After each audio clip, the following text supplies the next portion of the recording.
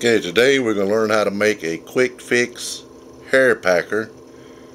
Cheap, probably got some of this laying around your house. This one is spring loaded, fit any size hook, ready to go. This item is a rod holder. Most of you, if you've been married more than 30 days, you have some laying around the house. Or you can look around the curtain rods hanging up on your wall. You probably got some of these laying around. And all we're going to do with this is just take it and completely invert it like this one.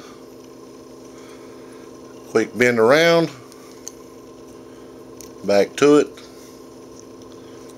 Was pretty much finished.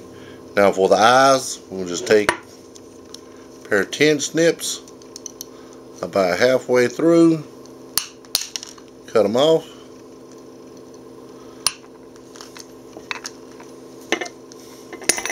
And everything that goes wrong, that can go wrong when you're...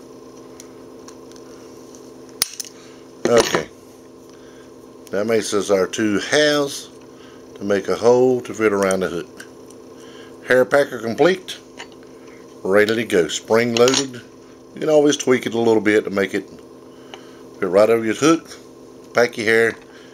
Make better ties. Thank you.